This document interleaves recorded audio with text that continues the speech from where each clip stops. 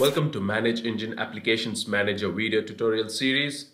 In this video, I'll show you how to add HTTP sequence monitor. For this, I'm going to click on New Monitor, Add New Monitor. Let me scroll down and select URL sequence. Here, you need to click on Download and Install, which means you need to download a recorder tool. So this tool is used in order to record a sequence. So when you click on it, it will take us to the web page where you can download the exe file. The total size is 1.6 MB, so the installation will not take much time. I've already downloaded it in my computer, so I'm going to show you that folder. So it is in my machine under DME transaction recorder, and under bin folder you will find the exe. So I'm going to launch this, and this is the application that will pop up. So now I want to record a URL sequence. So let me go ahead and type in the website that I want to record. Hit enter key. Click on the sequence that you want to monitor.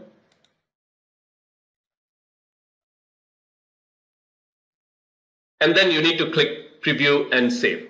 Once you are done, you can click on it. It will ask you for the application manager detail.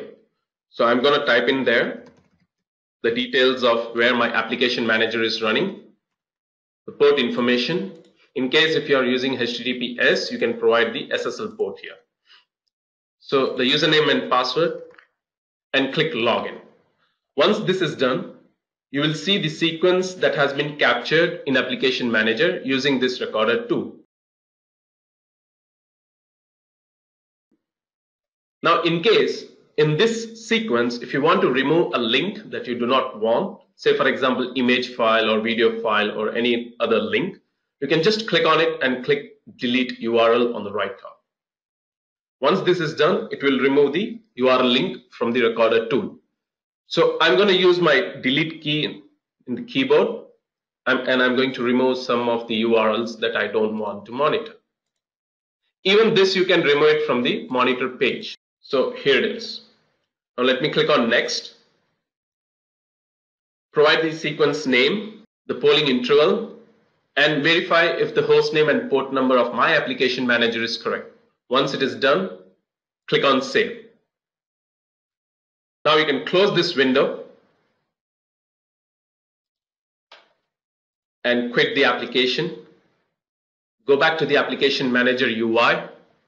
Click on the arrow mark beside monitors.